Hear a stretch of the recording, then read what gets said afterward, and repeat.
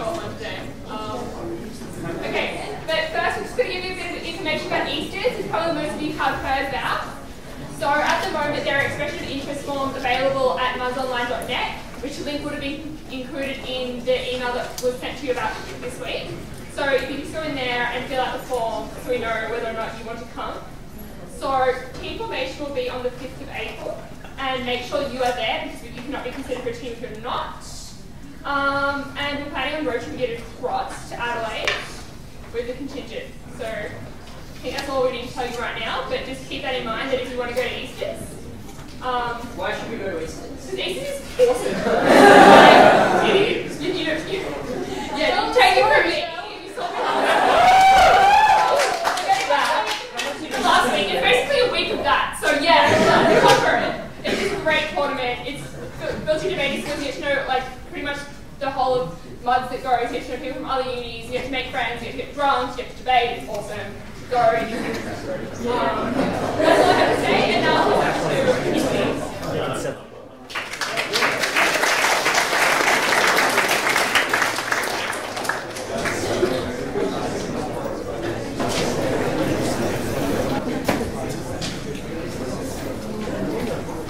Hi everyone, my name is Kinsey, although everyone has called me Kinsey, so yeah, as well.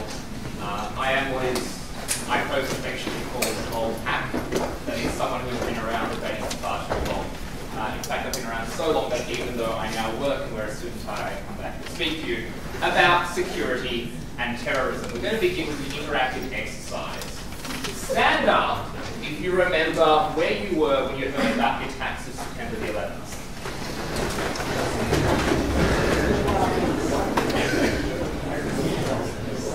Okay. Remain standing if after hearing that you were frightened.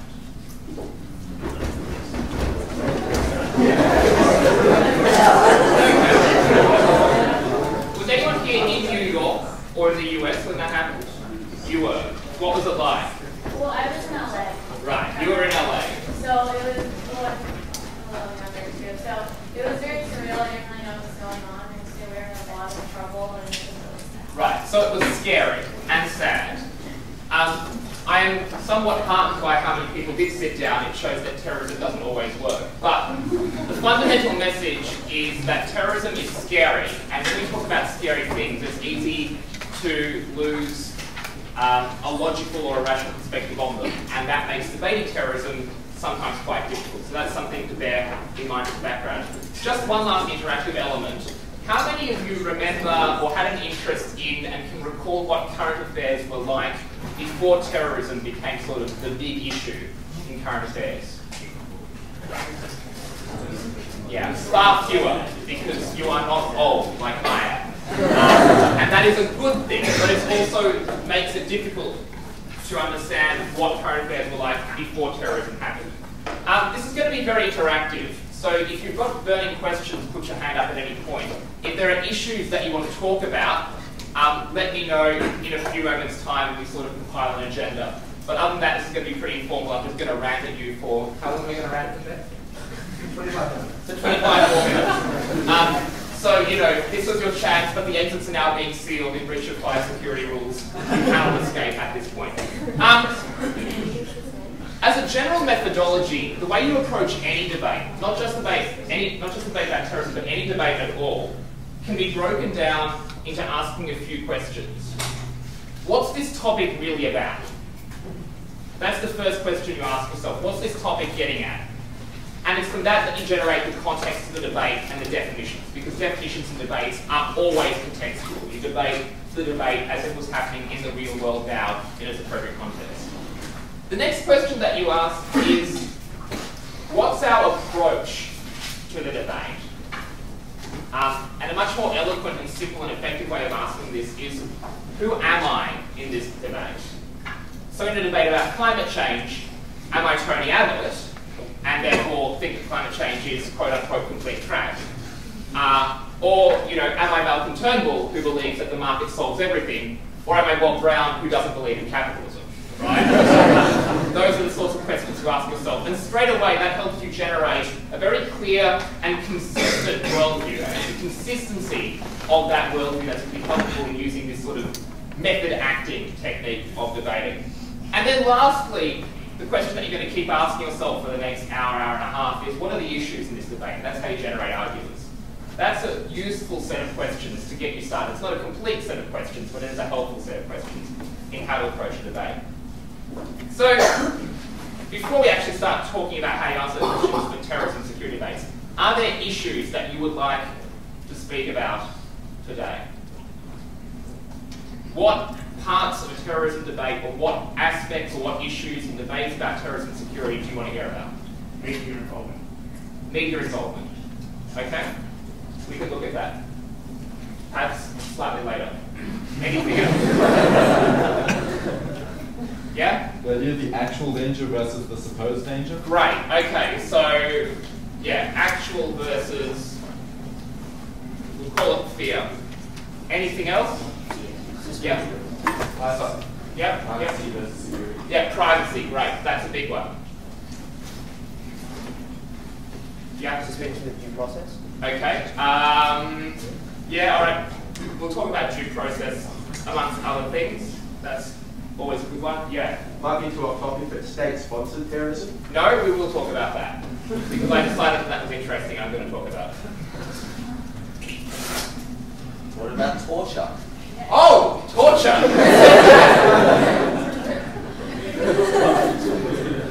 Civil liberties. Yeah, okay, in due process and torture. We don't really care about those. That's very important. Yeah. Conspiracy? Conspiracy? Yeah, it's sort of an overarching theme. Conspiracy might get a Guernsey. Anything else that's like a burning issue? Yeah? Religious profiling? Pardon? Religious profiling. Okay, profiling. We'll talk about profiling in general. And we'll talk about religion because, you know, these days you can't have a discussion about pretty much anything, especially terrorism, without mentioning religion for some reason. Yeah. What about national, like terrorists already that have been around for ages, that have been bombing things within a country for a long period of time? Yeah, history. That's going to be my starting point. Last chance. Causes? Causes. Yep, obviously. Cool. Good one. All done, all finished, all sold. Right, that's a lot to get through. Okay. History is a good place to start because what people tend to forget is that terrorism is not new. It's been around for an awfully long time. In fact, the sort of, you know,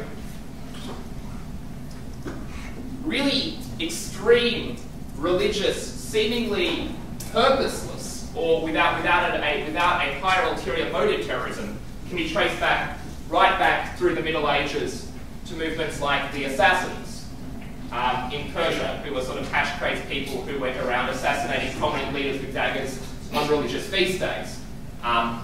They were coincidentally Muslim, but that's neither here nor there. That's not the important point. The important point is that terrorism has been around for a long time. You look at state terror, as opposed to state-sponsored terror, but terror actually perpetrated by the state. You've got that happening in France in the 1790s. You've got that happening in pretty much every communist regime of the 20th century, but you know, as a particular example, you could look at what Stalin was doing in the 30s, what was happening in parts of South Asia a little bit after that. But the point is that we tend to think that the issues that we're dealing with today are issues that are new. It's not. The first car bomb was a horse-drawn wagon. There's a great book called Buddha's Wagon, which is about a history of the car bomb, which is a great way of getting a pocket history of how terrorism works. The first erosion of civil liberties, you know, could arguably be the foundation of Special Branch at Scotland Yard in 1883, which was created to deal with Irish terrorists blowing stuff up in London at that period. So these ideas and these issues have been around for a long time, and it's foolish to get in the trap of decontextualizing them or thinking that this is all new and we have to reinvent the wheel in how we talk about it or how these things actually work. At this point, it's probably a good time to attempt a definition of terrorism. I say attempt because there are literally hundreds of definitions of terrorism. There are people who write books that are just about, you know, what is terrorism as a definition. But there are probably a few sort of core recurring components. One is violence, or the threat of violence, but usually actual violence. And concomitant to violence is fear. You've got violence and you use it to create fear. And effective terrorism or efficient terrorism is where the fear is exponentially greater than the effort to create the violence, right? And September the 11th was a great example of that. It was a very economical attack in terms of all you needed was a dozen or so people hijacking a couple of planes, and you've got an incredible reaction in terms of fear. So you've got violence, you've got fear, and then you've got the actual target of the violence. And a lot of definitions talk about innocent targets. That's probably problematic because the terrorists often don't consider the targets to be innocent in the strict sense, in that they are complicit as part of a system, be that a socio-religious ideology, be that a state, be that some group that the terrorists don't like, want to demonize, want to destroy. But what these targets tend to be is they tend to be soft targets, defenseless targets. They tend not to be, for example, military forces. When they are military forces, they're frequently military forces who aren't on combat footing or on active duty. The assassination of off-duty military officers, the blowing up of the King David Hotel by the Stern Gang in early Zionist terrorism. Just to take one example, they blew up the King David Hotel. The majority of casualties were civilians, but they targeted the hotel because it was the British military headquarters in the British Mandate of Palestine, as it then was. So you've got violence, fear, soft targets, and the last key ingredient is ideology. This is about furthering some ideology. Sometimes that ideology might be very clear, and there might be a tangible link between what the terrorists do or try to do and how they want to achieve that end. Often political terrorism, especially nationalist terrorism, is like that. If you look at, for example, the IRA, if you look at ETA, who recently signed a ceasefire in the Basque territories in Spain, in France, if you look at any sort of nationalist terrorism, that's also very clear. Other times, the ideology might be a lot less apparent, or it might not be as straightforward. Al-Qaeda is a great example of that. We're still trying to figure out exactly what it is Al-Qaeda wants. The original rhetoric was a lot about the US being in Saudi Arabia, the two holy places of Islam, of course, being in Saudi Arabia, Mecca and Medina. That was sort of the original rhetoric, but over time it seems to be nothing less than complete and utter destruction of the West, and the reinstatement of the caliphate seems to be what Al-Qaeda want, as The Economist summed it up at one point. Incidentally, you should all be subscribed to The Economist now, you're all debaters. Balance it out with a healthy dose of The Guardian Weekly or something, suitably left-wing, so you get a balanced point of view. Other times, the ideology might be completely crazy. Like the Aum Shinrikyo Code, which was Aum Shinrikyo cult in Japan in 1995. Yeah, I'll get there eventually, it's been a long day at the office. And the sarin gas attacks on the Tokyo subway in 1995, they were essentially a millenarian cult. They thought the end of the world was coming and they had some sort of duty to destroy as part of that. Incidentally, if anyone knows more about anything that I'm talking about, please shout out and say so. I have been known to be wrong. It happens 2 or 3 times a year. This might be one of those occasions. Okay, so where shall we go from here? Let's talk about what causes terrorism and how you solve it. That's probably a good framework for most of the rest of the discussion. What causes terrorism? Anger. Anger. Okay, that's a start. Yeah, you just shout out. This isn't school. You don't have to put your hands up. It's not anything about you. Fanaticism. Poverty, fanaticism, anger. Being a minority. Unequal balance of power. Helplessness, unequal balance of power. Yep. Perceived or real injustice. Perceived or real injustice. Okay.